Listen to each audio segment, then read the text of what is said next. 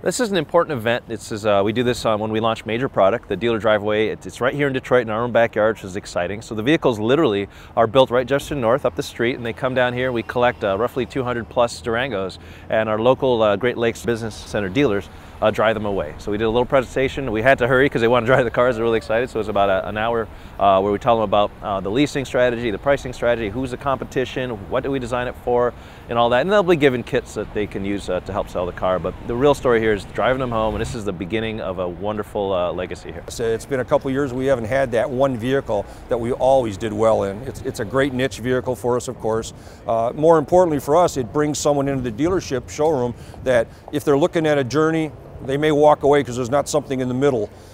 They may go to a minivan, they may not. But they come in here looking for a Durango, they very well may now say, you know what, the Durango may not be what we want, but the Journey is, or the minivan might be. So it's a step that we need in the dealership showroom, and we're really excited about this. It is my absolute first drive. The first time I've sat in it, as a matter of fact. What's your first impression? It's gorgeous. I can't say enough about how beautiful the interiors are in all of our new products.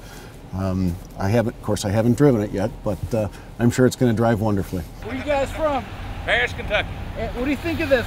Awesome, phenomenal, brand new, ground up, the way it ought to be, top of the line. All right, thanks, Top guys. of the line. God bless you. Absolutely. Well, we've already sold a couple at our store.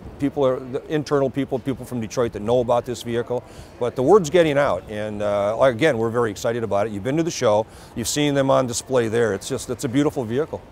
Of course, it's behind me too, and I'm driving it home.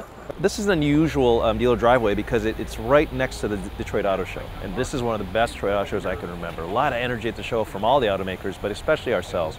Our brand has finally kind of come full circle. We promised the 16 new products about this time last year, and here they are. So the dealers see that, and then they get to drive one of them away, and they're starting to really get energized and realize, well, this is for real. You know, the comeback story is just beginning, and we're not going to rest on our laurels. We're still working hard on the future, but in the meantime, we can be a little bit proud that we accomplished a huge milestone in the Sergio's strategy here to get back in the game of making great world-class vehicles. It's our flagship vehicle, and like I said, we've been waiting for it for a long time, and customers have been inquiring about when are we going to see one, when are we going to have one.